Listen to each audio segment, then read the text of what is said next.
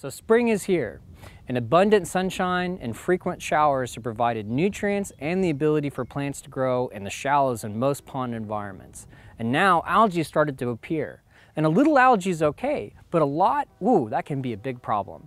In this video segment, we're going to go over the 3 most common algae types in pond environments, as well as biological and chemical control options for you as managers to get your system back under control.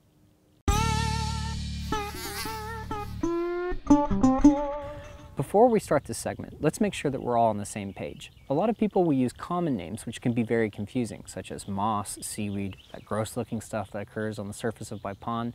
But realistically, we're not entirely sure as to what we're referring to when we use said common names.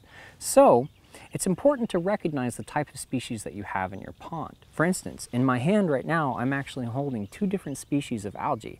One that has very different growth characteristics than the other. So it's important that we recognize which species that we're dealing with, because the chemical options and the biological options for treatment can vary between species.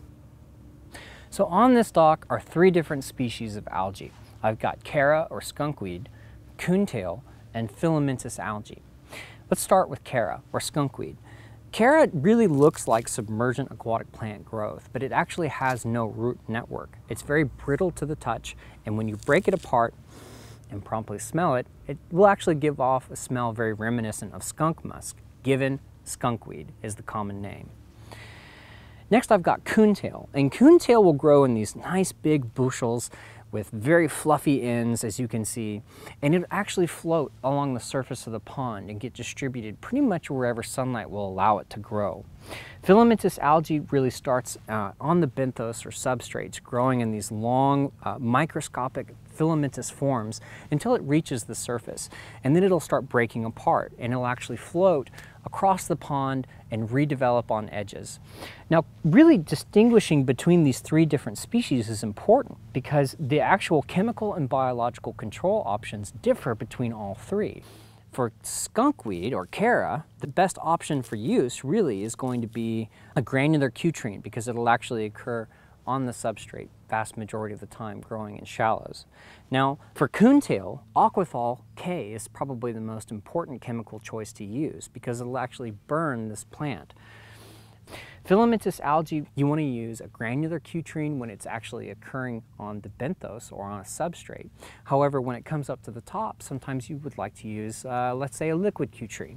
Now, for biological options, both triploid grass carp, Mozambique tilapia will control all 3. However, triploid grass carp will really focus on Chara and coontail predominantly, while Mozambique tilapia will focus more on the filamentous algae.